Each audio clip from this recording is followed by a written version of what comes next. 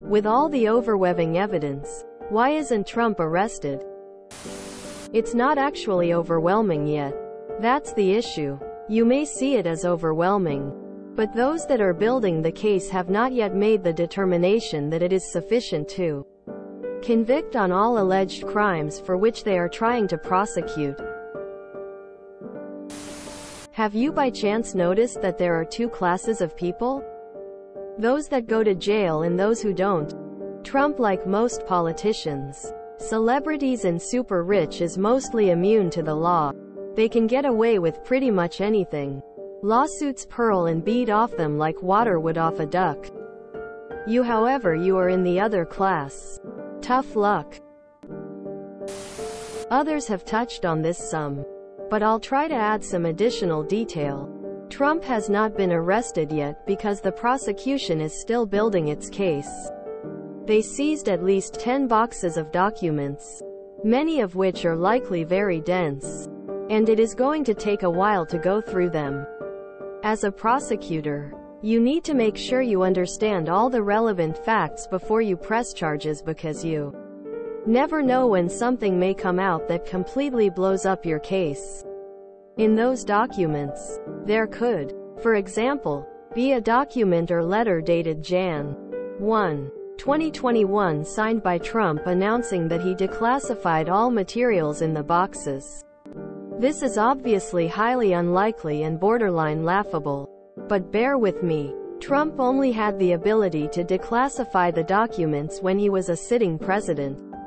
The moment Biden took office, he lost that power. So, setting aside the fact that there was a protocol Trump should have followed to declassify the documents, evidence like that could really muck up the case.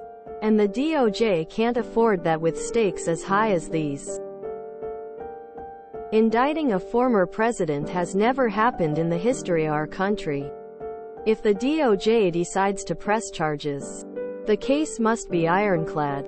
On top of that, investigators are basically at a standstill because a judge granted Trump's request to appoint a special master, SM, which is basically an independent third party who will review certain documents and advise the court on whether they are protected under executive privilege. Certain communications between Trump and his advisors during his presidency, or attorney-client privilege, communications between Trump and his lawyers. If the documents fall under either of these categories, then they must be removed from the materials the investigators review during their investigation. This process is going to draw out the investigation even longer because, where the documents are classified, they need to find an SM that both parties can agree on and who has the clearance level to review the documents. Executive privilege is also not a particularly well-defined concept, and so I suspect there will be quite a bit of back and forth between the lawyers over these determinations, which will draw out the process even more. TL. Dr. Trump hasn't been arrested yet because there are a lot of documents for investigators to review, and a judge has now effectively put the investigation on hold for the near future. It takes time. The DOJ will want to build an ironclad case before charging him. What people are missing here is the consequence of arresting him but not getting a conviction. Imagine the GOP's glee when they suddenly get a precedent to arrest former presidents on shaky grounds. The rich don't go to prison in America. Neither do the powerful. He is both. He should be subject to the law and due process. But there are historical consequences if he were to get arrested.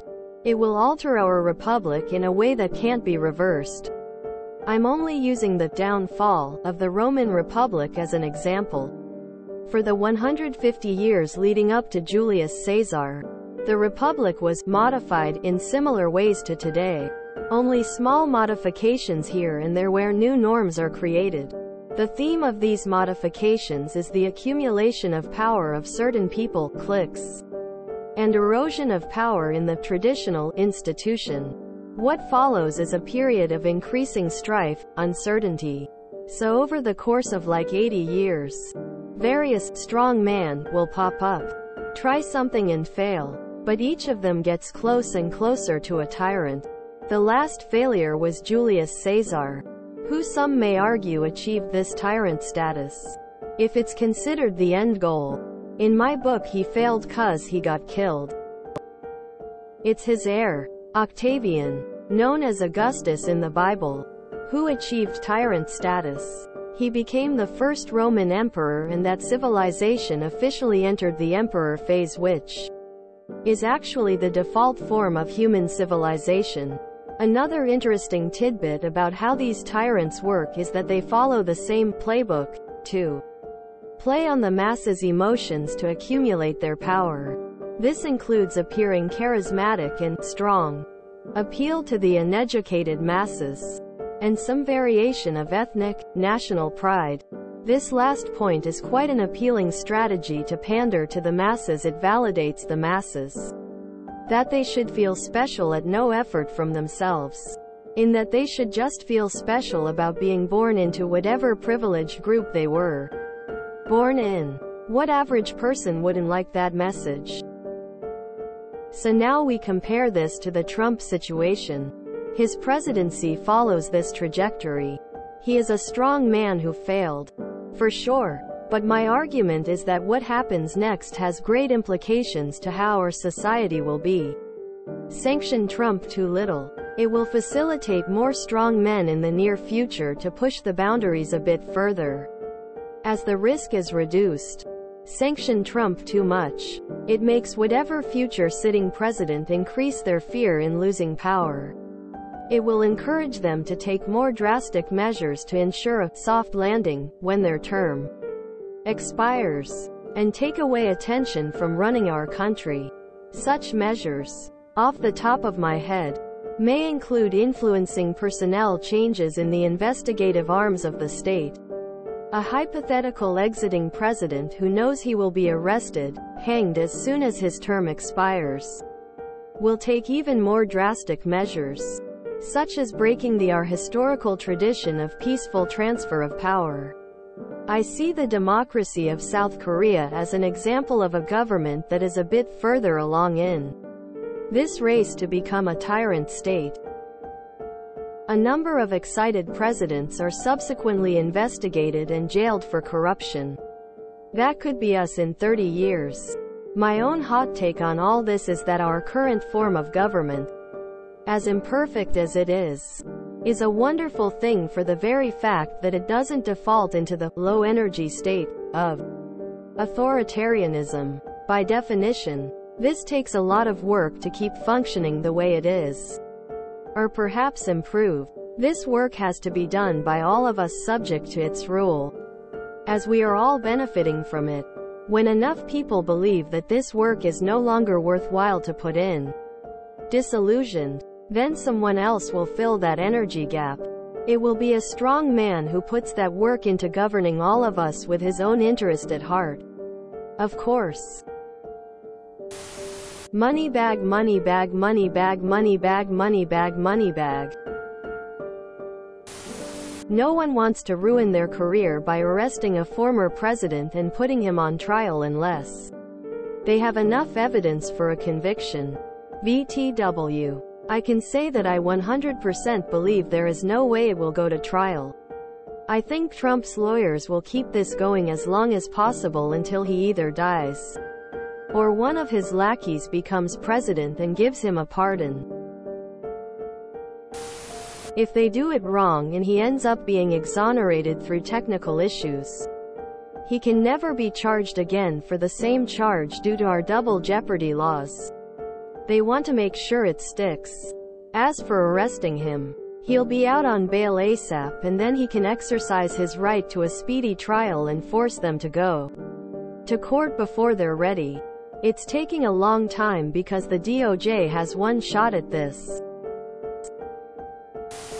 They've been collecting evidence for years and still haven't moved to arrest him because it's all a political show and legal games. They don't actually have anything they can pin on him. Because there is zero accountability for politicians. This is why we need term limits. After a while these power brokers get so entrenched that they are untouchable. Anyone else with a comparable collection of stolen secret documents would be in jail. It looks bad for the US and sets precedent that it's easy to throw a president in jail BC you don't like their politics. Perspective from a non-American. The FBI is starting to look like a group of tryhards at this point. Only because all of the previous accusations have fallen through. I hope that the truth prevails and America can move on. Everyone is equal under the law.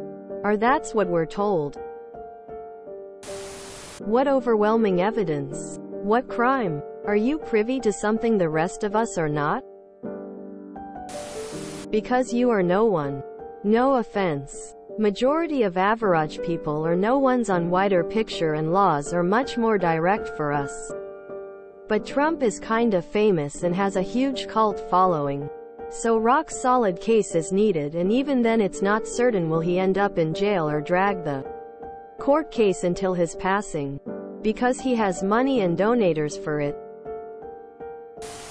Money talks and BS walks no matter what political side you're on.